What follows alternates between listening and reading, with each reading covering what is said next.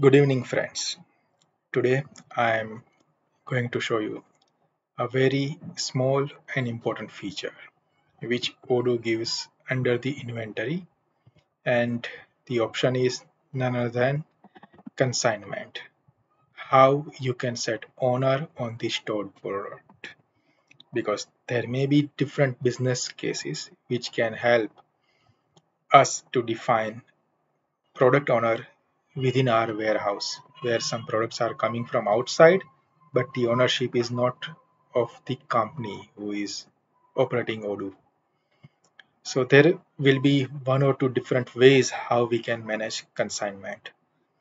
In standard way, when we enable this, anyone can, like directly go and create a receipt where they can assign the owner.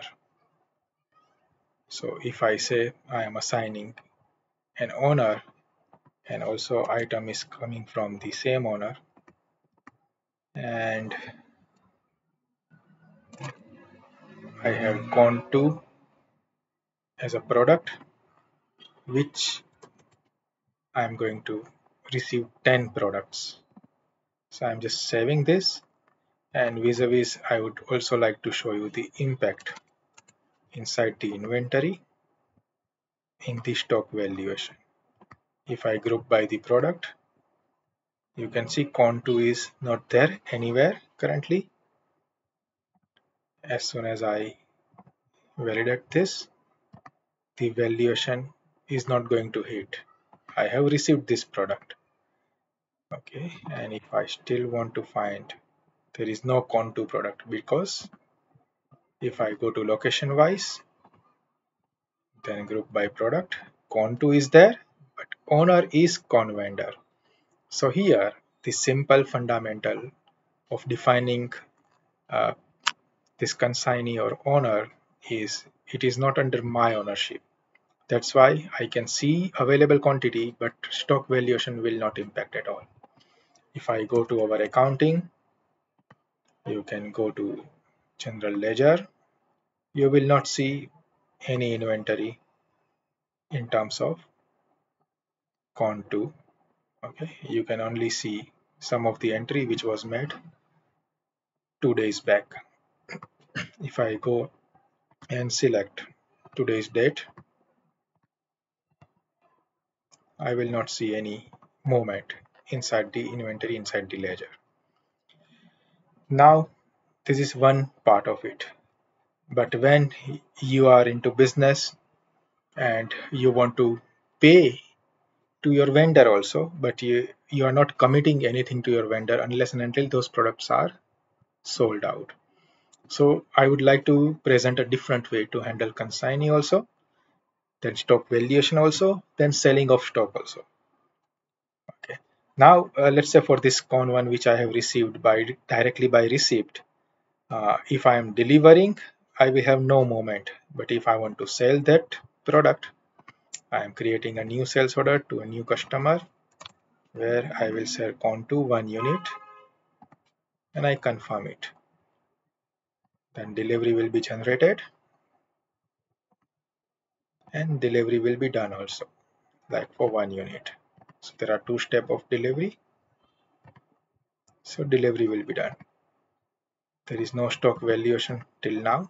If I go to ledger and if I do that, there is no movement of any transfer. Now I will create an invoice. So I will create a regular invoice. In that journal item will directly hit local sales account. So there is no inventory movement at all for this item. So the thing is like you directly have sold that item, but now you have to pay to your vendor.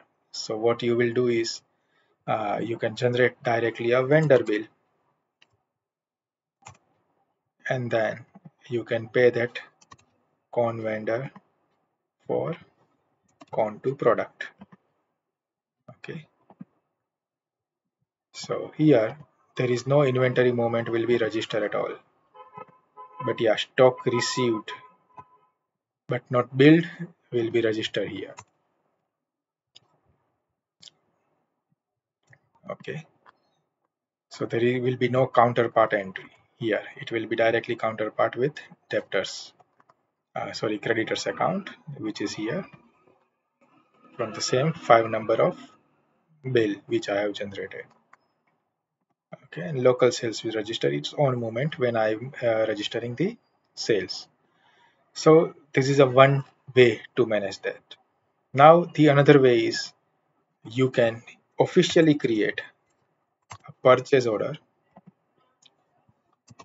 to the con vendor where you will buy con 2 product, let's say 5 units, and you confirm it. And during receipt, you assign the consign and then you validate it. So still now if you go and check your ledgers, you will see there is only 1 unit which was received earlier, but there is no new receipt done because it is only coming via PO, but there is already assigned to an owner which is not registering any valuation in my stock. So that is one way. Now let's say you still have 5 units available and you are preparing a sales order to any customer for that Con2 product 1 unit, and you confirm and you pick and deliver it. Okay, so here before you create invoice, what we will do is, here is a twist. What you will do, you will go to your purchase order where you have purchased 5 units, one you have sold out, let's say, and rest uh, you don't want to sell but keep it with you. So what you will do is you have received 5, but while creating bill you will say you will create bill for only 1 unit and confirm it. So this way you are going to pay this 1 unit, and at that time in your ledger you will see the stock received but not billed for 1 unit only. On the counterpart, you will go to your sales order now where you have sold 1 unit, and you simply create invoice with regular bill. In journal item you can see this, and in ledger now you will find against this one item stock received you have counterpart of local sales to customer 4 for that 21 number of bill which is here. So there is no purchase expense or stock entries which will made available for this particular item, but you have received any units and create an consignee, but in counterpart you have also sold one, you have created a vendor bill for that which will register over here stock received but not billed, and then you have delivered it also to a customer. But as this item has not received, it will not create its counterpart in that particular interim stock account. So that's the thing we have to take care of. So here with this example, one can make any number of item directly receiving from their vendor and then selling it off and then creating vendor bill and creating customer invoice. Or second way is you create a purchase order, you receive the item with assigning owner and then selling it off, then creating vendor bill, then creating customer invoice.